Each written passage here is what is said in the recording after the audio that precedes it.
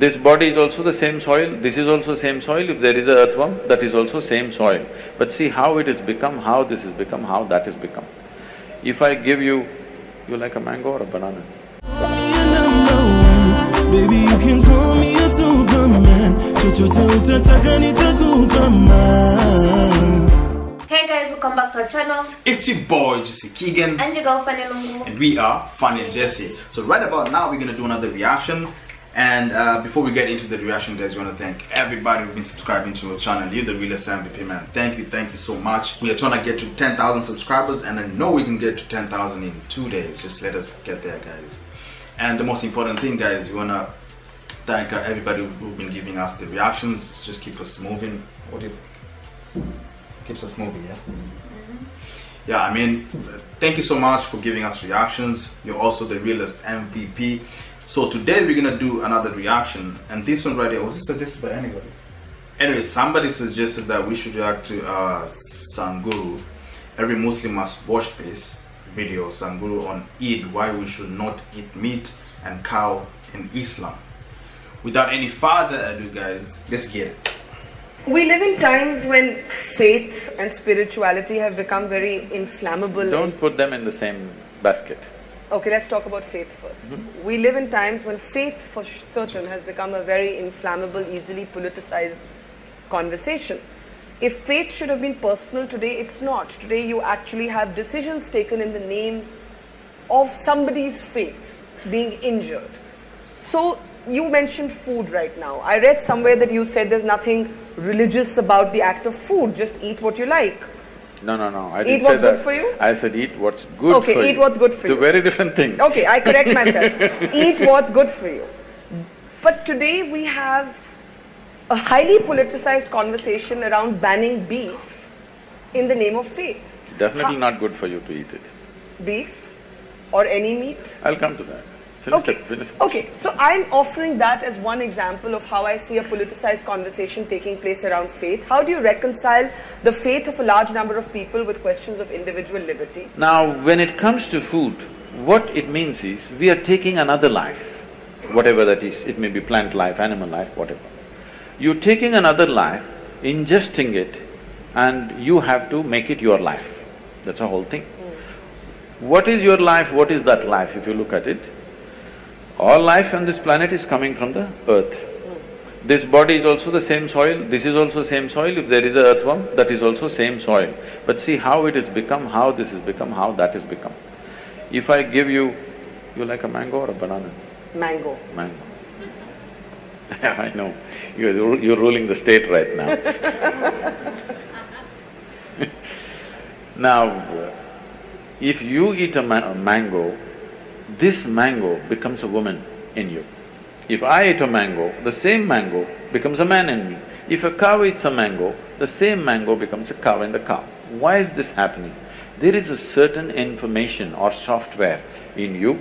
Whatever you eat, it transforms it into a woman. If I eat, it transforms it into a man. If a cow eats, that becomes a cow.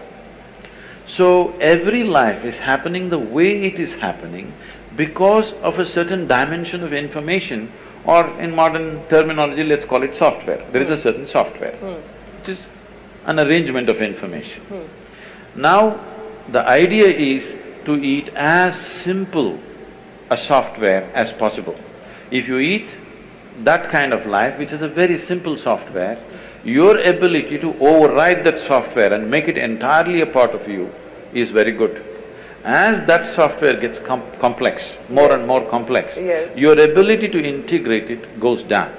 So especially if it's a creature which has some sense of thought and emotion, if it has emotion, then you should not eat it. This is the understanding. An animal which has any emotion, displays certain emotions, especially if it displays emotion which is near to human emotion, you should not eat it because it will not integrate itself, that animal nature will start manifesting itself. Or in other words, in India, today maybe in cities people do not know, you see in the villages, people have very intimate relationship with the cow.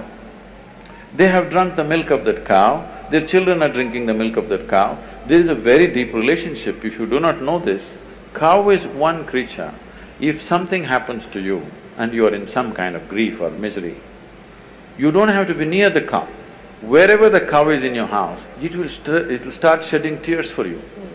You know, I've seen this with my eyes, I couldn't believe. When somebody is dead in the house, what does a cow know? It is somewhere. Simply tears flowing. So when it has such deep emotions, if you kill it, it's like killing a human being, it's murder or it's cannibalism. So because of that, this is not a faith thing, this is not a religious thing.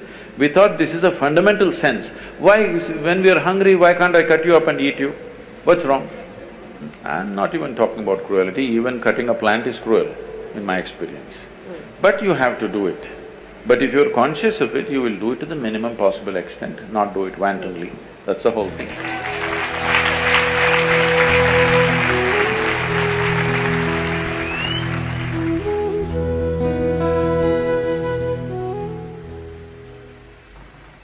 Wow, what do you think?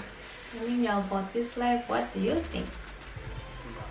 I mean, I think it's what he's saying, it resonates with me because I'm a vegan. I don't consume dairy product or meat, any chicken or fish. I mean, it's for me, I feel it's not good to do it, like to kill other animals. As he said, like they have emotions just like you. You get it? I mean, anything that has emotion, I feel like it's not good to eat it. It's bad. For me, this is how I think. When you kill that animal, okay, for example, you want to kill a chicken, what will the chicken do? A chicken will run for his life because he knows that you want to kill it. But you end up getting that chicken and you end up killing it. That means that the chicken didn't want to die willingly, but you forced the chicken to die. So what's gonna happen is that all the pain, all the what do you call this? Maybe, okay, what you'll be eating is the pain for that chicken, you get it? And I mean, for me, I feel like you're eating karma, like what you're doing to that chicken is gonna come back to you. That's how I feel. So I mean, it's not really good to eat animals. I'm not disputing the people who are eating. If you're eating animals, try to eat not too much. But again, you're one of those people who have accepted. Like it's like you've already. It's like you're participating in the killings. You get it? Even if you say no, I didn't kill any animal, but you're still eating the animal. Or flesh or something like that. I mean, that's my own point of view. Okay. What about those meats that come with is it the halal stamp on it? Halal? Yeah, halal, that means it's consumable for Muslims. Because you know, Muslims when they kill, But they it's pray. An animal. Yeah, it's still an animal. They pray and then they cut it like is it 1, 2? Make sure everything is gone. I think so. Someone just correct me. And then I think the act of praying is to actually, is it bless or say sorry for killing the animal, but we have to kill the animal for us to eat. I don't know. I think something like that. I don't know. I think Muslims, they have their own maybe ideology of if you want to kill somebody, we have to pray first because we don't have any other thing that we're supposed to eat, but we have this cow, so we have to pray and say sorry that we are killing a living what animal. You get it? I think that's the whole purpose of halal or something like that. You get it? I'm just wondering, so do you think it's fine in that case to eat meat? Again, for me, according to me, as long as it's prayed for, is it fine? To me, whether prayed for, whether what, I feel it's not good. For me, I feel it's taking somebody's life. Imagine somebody coming to you and kill you and eating you. How would you feel about that? The same way, like you can't keep a cow and then at the end of it all, you want to kill it, you want to eat it. I mean, it's not good. Drinking the milk is not good. For me, all animals have emotions. Yes, all animals have emotions. All animals have emotions. Others have even strong emotions than human beings, you know that? Like what animal? I know of elephant. Elephant, they are really intelligent animals. So if I eat an elephant, And baby elephant are really emotional. Do you know baby elephants are really emotional? Wait. Have you ever heard of why you ask like a baby elephant? Intelligent. No, it doesn't mean that when you eat an elephant you become. No, he said the animal becomes part of you. But it doesn't mean that. When he said the animal become part of you, for me, according to my own understanding, is that when the animal dies in pain, when you eat that animal, it's gonna be part of you. The pain will be part of you. Yeah, the pain will be part of you. You get it? So some things will happen into your life. You wonder, why is it happening like this? But it's probably maybe because of you ate the pain of that animal. So the karma is just coming back to you. You get it? But I feel there's some ways you can try to overlook such kind of things. But again, for me, I feel like eating animals is not good. It's not really good. And again, health issues and stuff like that. I mean, all these things you can see, I mean, they're out there, but what can we do?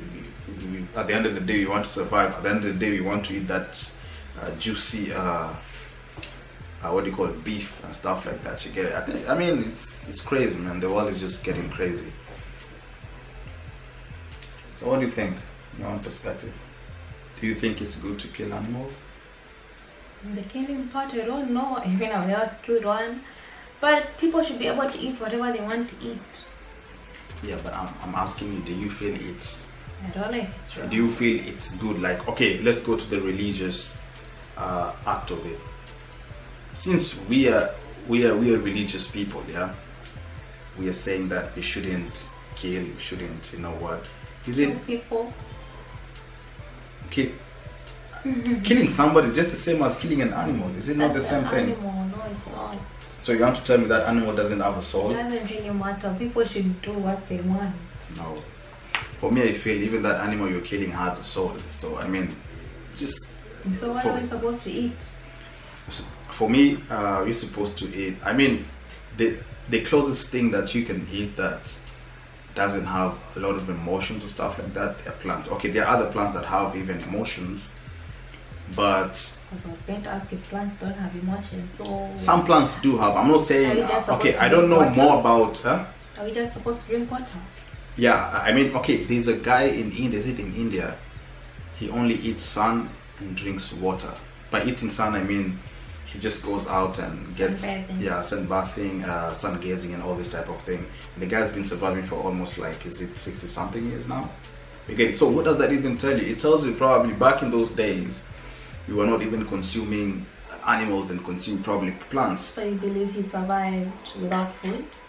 It's possible. For me, I feel it's possible. Trust me, very possible. Because going out in the sun, you know, that's just downloading information by itself. It's like you're eating, but that's what we don't know. They're not teaching us all these kind of things. I mean, this world is run by people who want to benefit. You get it? So by putting a cow in front of you, they get money at the end of the day. I mean, they want money circulation to go. It's a system. So at the end of the day, everyone has a choice. Yeah, everyone has a choice. If you want to spend, or if you want to start your own garden in your backyard. Yeah, there's no problem with that. I have no issue with somebody eating meat or any. Actually GMO, so. Yeah, even nowadays, even if you're vegan, yeah, nothing is safe. Not safe. Plants but it's better to be safer than to be. How are you being safe if you consume GMO plants? No, I mean they're organic type of. What do you call it? They're organic. I mean you can. Okay, it's not 100% organic, but it's much safer. It's much safer. You get it? It's much safer compared to eating so much of meat and all these kind of things. I'm not saying guys shouldn't eat meat. It's upon you. I mean, it's your life. But I feel in some type of way. If you feel like we reacted to this video in a better way, just give us a thumbs up and don't forget to go down in the comment section. Tell us exactly what you feel about our reaction and what you feel about this video right here. Every Muslim must watch this video. Sadhguru on Eid, why we should not eat meat and cow in Islam. And anyway, the most important thing, don't forget to subscribe to the channel. The more you keep on subscribing, the more you give us the motivation to do a lot of videos and to give you a better content. And last but not the least, we're going to see you in the next video, and peace out.